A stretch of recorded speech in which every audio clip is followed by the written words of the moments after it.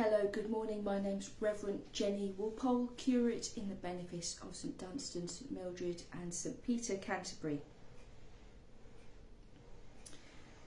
On this Monday, the 23rd of January, we continue to celebrate Epiphany season. It is also the 6th day of the week for Christian unity.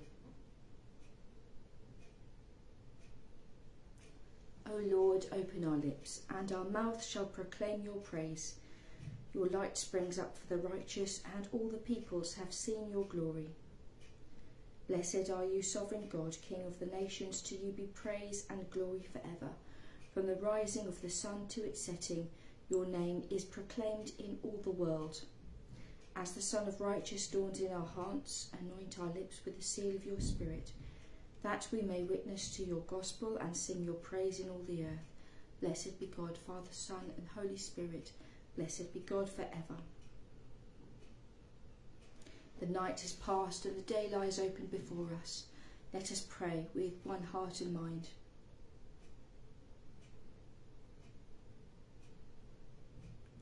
As we rejoice in the gift of this new day, so may the light of your presence, O God, set our hearts on fire with love for you, now and forever.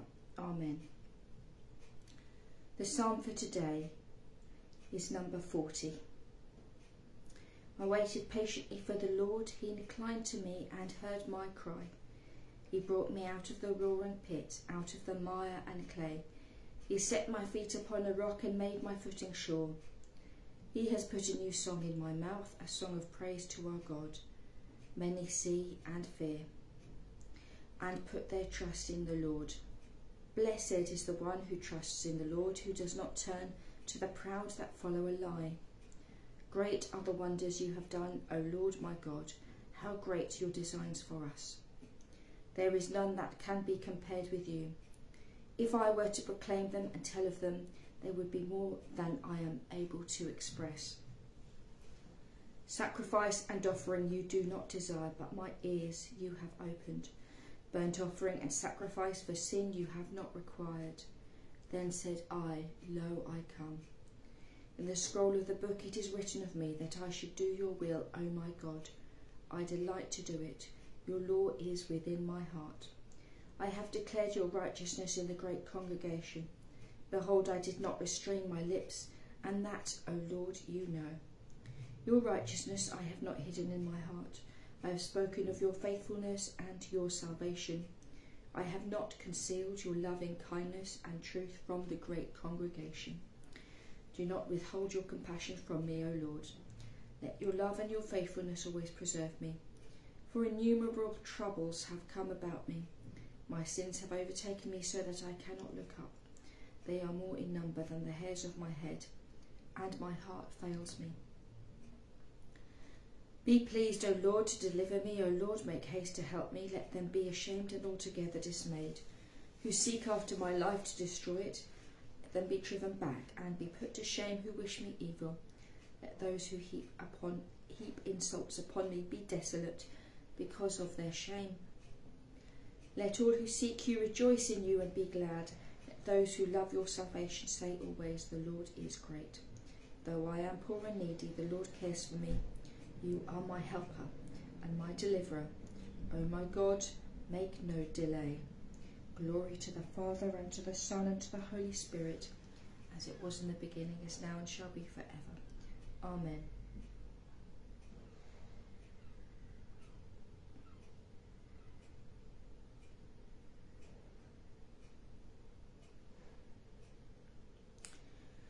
The first reading is from Hosea chapter 2, beginning at verse 18. I will make for you a covenant on that day with the wild animals, the birds of the air, and the creeping things of the ground. And I will abolish the bow, the sword, the war from the land.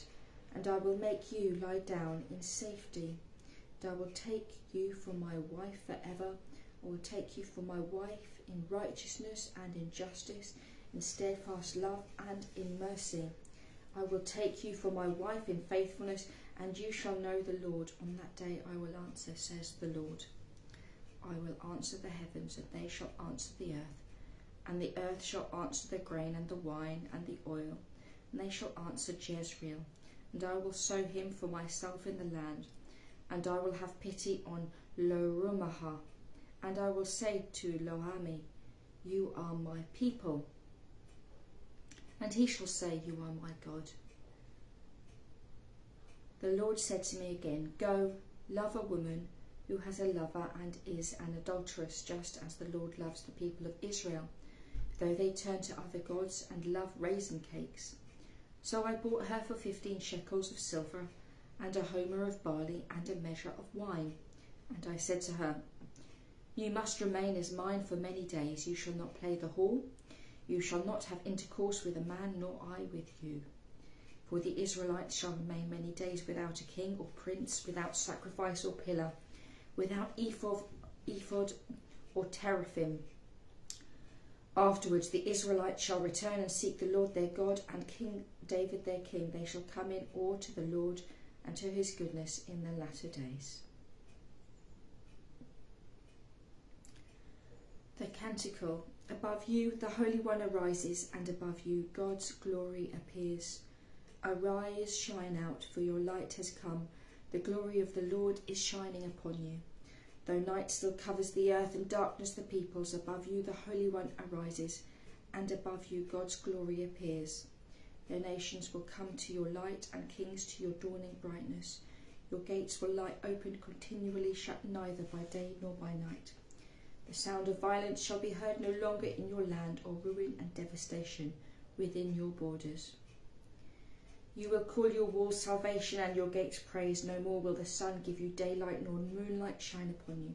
But the Lord will be your everlasting light. Your God will be your splendour. For you shall be called the city of God, the dwelling of the Holy One of Israel. Glory to the Father, and to the Son, and to the Holy Spirit, as it was in the beginning, is now, and shall be forever. Amen. Above you the Holy One arises, and above you God's glory appears.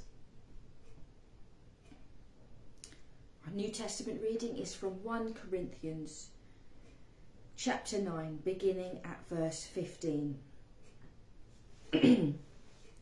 But I have made no use of any of these rights, nor am I writing this so that they may be applied in my case.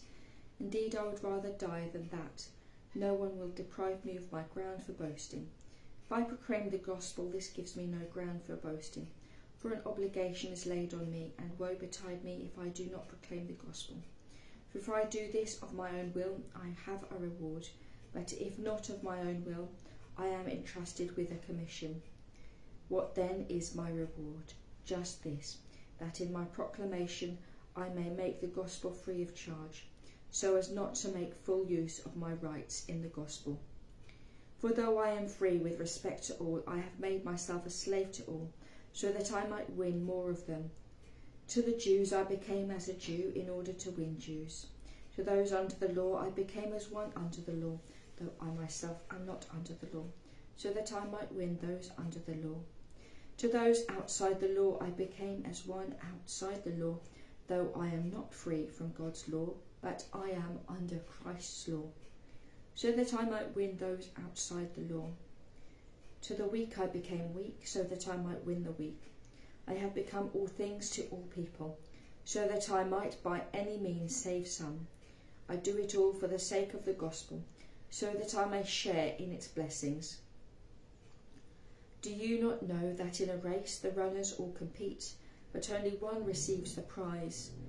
Run in such a way that you may win it. Athletes exercise self-control in all things. They do it to receive a perishable garland, but we an imperishable one. So I do not run aimlessly, nor do I box as though beating the air, but I punish my body and enslave it, so that after proclaiming to others, I myself should not be disqualified.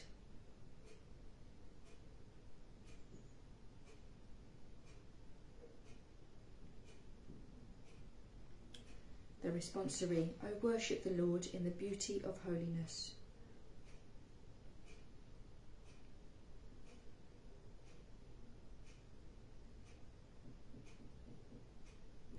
Let the whole earth tremble before him.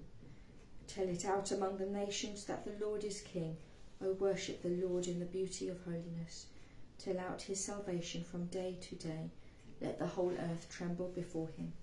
Declare his glory among the nations and his wonders among all peoples.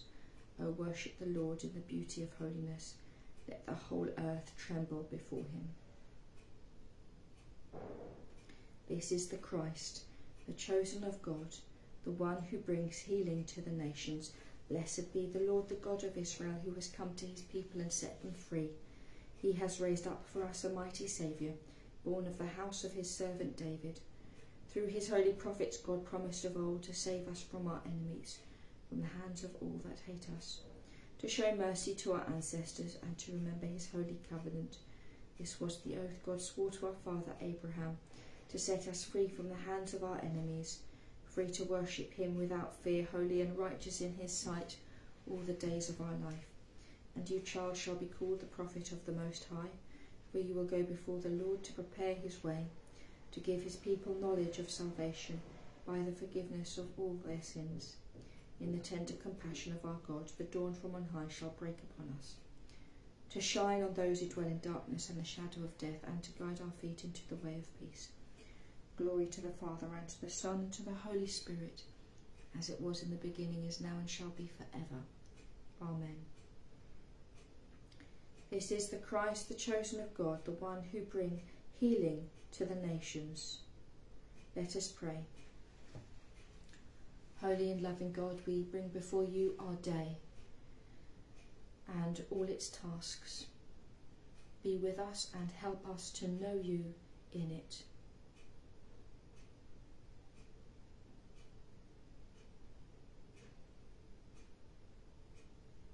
We pray for those we will meet today.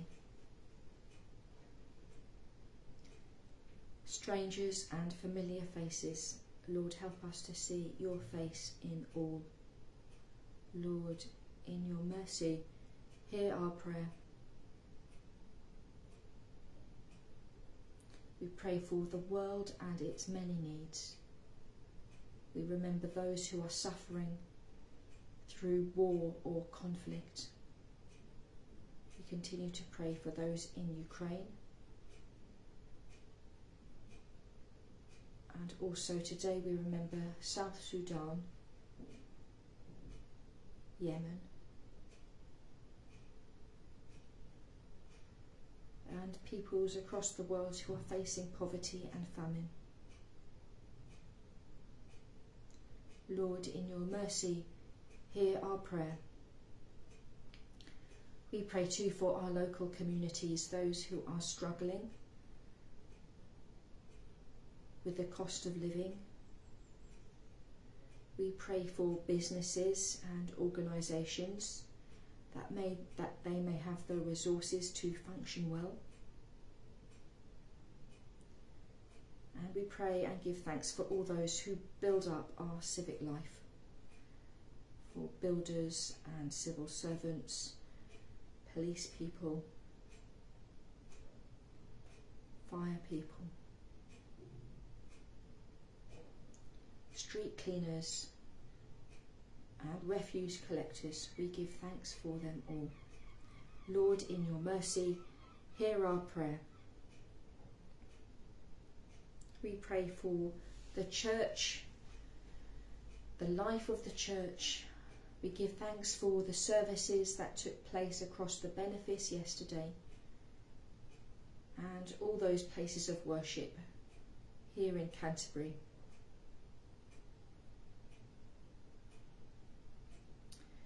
Build up your servants, Lord, that they may show your love. Lord, in your mercy, hear our prayer. We pray too for Archbishop Justin, for Bishop Rose, all those who make decisions. We pray for General Synod, who will be meeting at the beginning of February, and for all the discussions that have taken place and are in our news, especially regarding blessings. We give thanks for the progress that has been made, and we pray for the future, that positive change will come in due course. And we give thanks for all those who serve General Synod, and who have contributed to the Living in Love and Faith process over the last 6 years. And we ask your blessing, Lord, for all that will take place and for the decisions that will be made in the coming weeks and months. Lord, in your mercy, hear our prayer.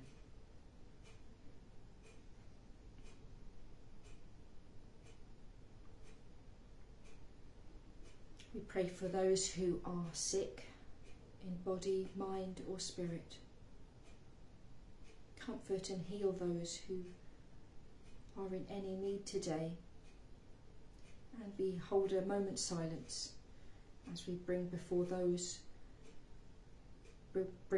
Lord those who are on our hearts and mind.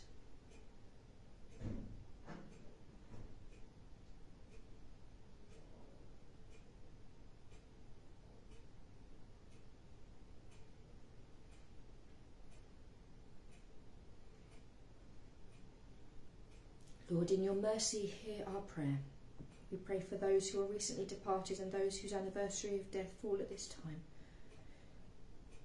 Rest eternal grant unto them, O Lord, and let light perpetual shine upon them. May they rest in peace and rise in glory.